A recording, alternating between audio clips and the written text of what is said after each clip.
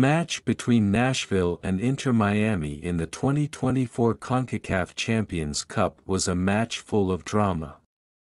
It started with a quick goal by Nashville, who scored through Jacob Shaffelburg in the 4th minute after receiving a pass from Shaquell Moore. This goal gave the hosts an early lead in the match and forced Inter Miami to try to catch up from the start. However, Inter Miami did not just give up and tried to respond with attacks of their own. Lionel Messi, along with his colleagues, tried to penetrate the Nashville defense, but their efforts still did not produce the expected results. Even though there were several opportunities, Nashville's back line was able to defend well and anticipate Inter Miami's attacks.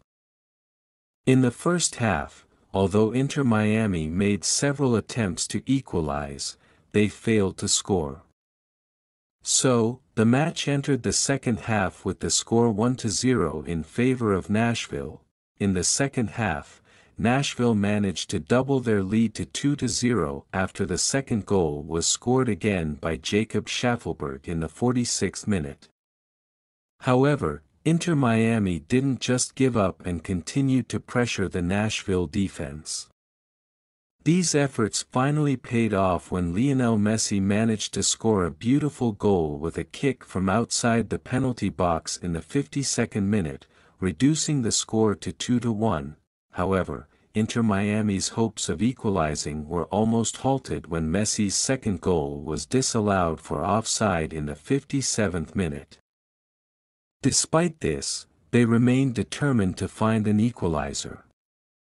Nashville also did not remain silent and tried to increase their lead, but a goal from Shaquell Moore in the 85th minute was disallowed.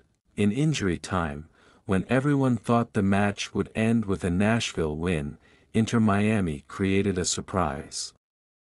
Luis Suarez's header in the 95th minute, after a cross from Sergio Busquets, made the score 2-2. This result means that both teams still have the opportunity to advance to the quarterfinals with the same chances.